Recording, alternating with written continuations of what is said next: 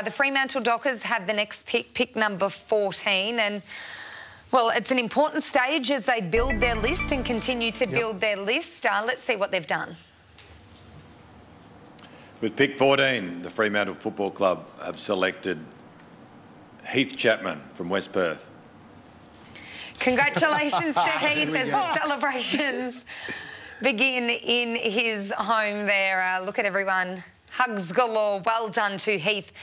Kevin, an attacking defender who can really read the play, makes things happen. Yeah, call him a rebounder. Prolific ball winner too. Averages 23 disposals a game. Pushed up like many of the boys do and played a little bit of senior footy as well. But I love his sharp, competitive edge. You've got to have that, so you've got to compete well one-on-one. But when your chance comes, set up to run it out of defence and rebound. A bit like a Jordan Ridley. Didn't he have a breakout year at Essendon? Well, this kid intercepts that way as well as provided that great run from defence. A boy from Joondalup, Kinross Footy Club.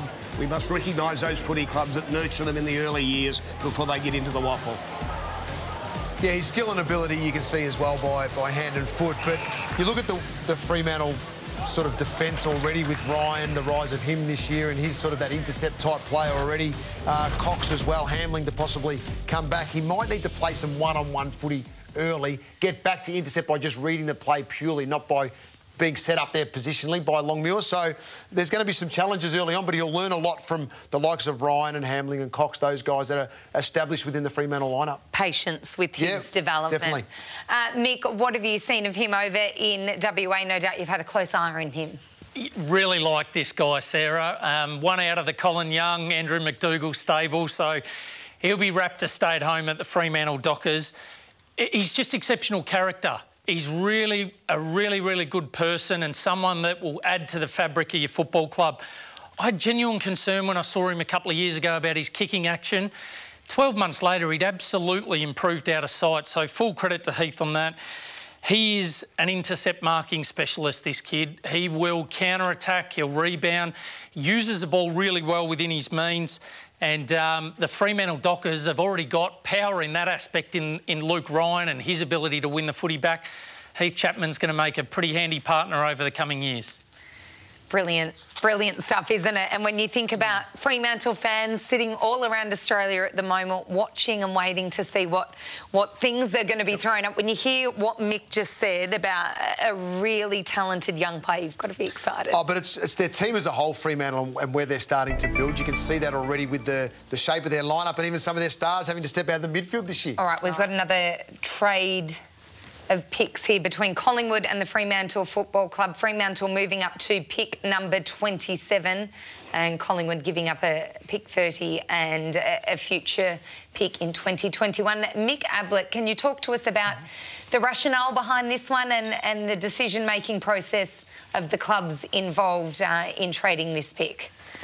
Yeah, Sarah, it's interesting. I mentioned before Freo trying to get another player on the list before the bid comes on Brandon Walker.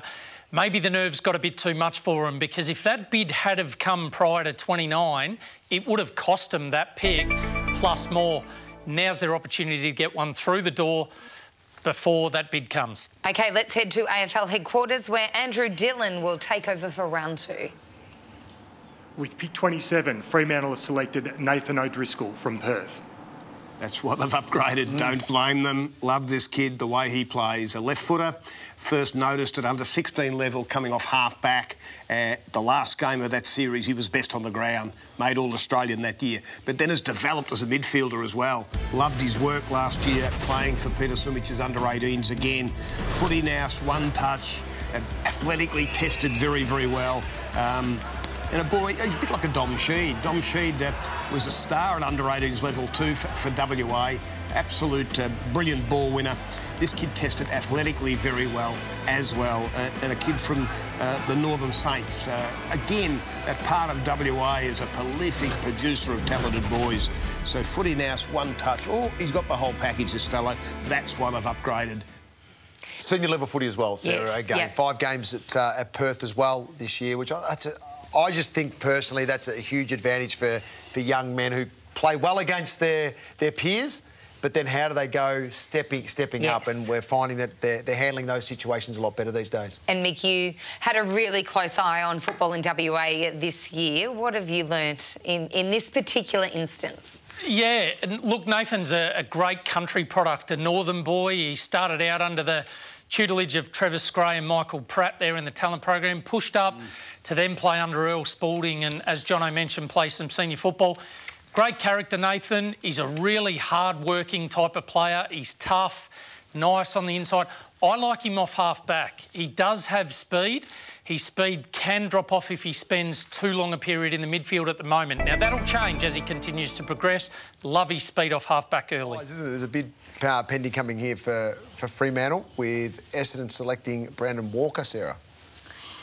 Yes, so we can see on screen there what Fremantle gains. Obviously, Brandon and pick 60, but losing 53 and 118. 118 seems a fairly long pick away. Yes. So Brandon Walker is the flying machine. He's Jason Johannesson, he's like him. And he's born in Africa too, comes from Ghana. Again, in that game, the futures game in the Australian under-17s, it was his pace in that first half that was amazing. His pace and power out of defence separated him from many, many others.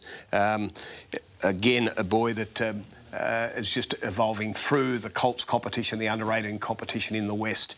Mick might have a comment on him, the boy from East Fremantle, but geez, loved what I saw of him last year. Yeah, absolutely. With pick 50, Fremantle have matched Essendon's bid for Brandon Walker from East Fremantle. There you go. Mick, what do you think of this one? It's a goodie. Yeah, it certainly is. Really surprising. I would have expected his name to be called out a lot earlier in the draft. I'm not surprised to see Essendon put a bid in on him, especially considering they lost Adam Sard and Connor McKenna, because he's a ready-made replacement.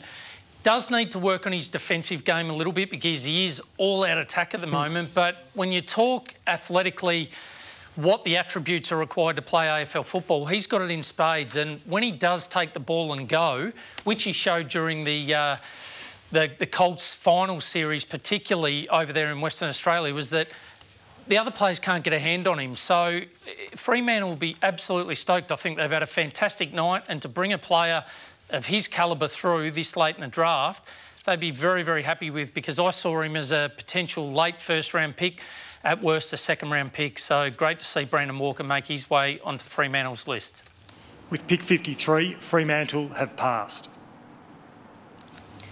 So the Dockers are done for the night, content with what they've been able to bring in the doors. So a job well done for the Dockers tonight. They'd be very happy. They sort of shifted some picks as well throughout this period. So yeah, they've done well again. Fremantle, they've got great young talent already on their list. You look at the growth of their players this year with Brayshaw and Chera too, that really did stand up throughout this year.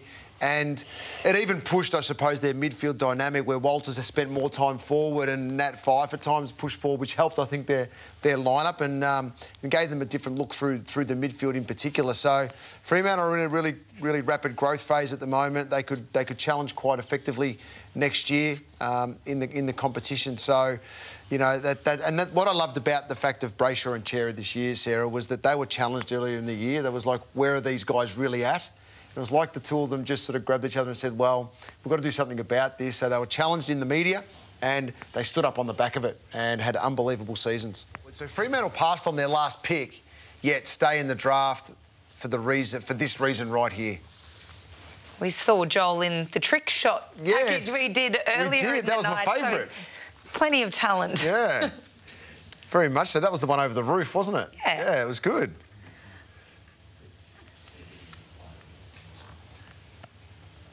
Well, Billy Brownlow started it all those years ago, didn't he, with the kick over the silo? That was the start of it all. But see what Freo do here. Their pick is in. Haven't taken long. With pick 54, Fremantle have matched the Western Bulldogs bid for Joel Weston from Claremont.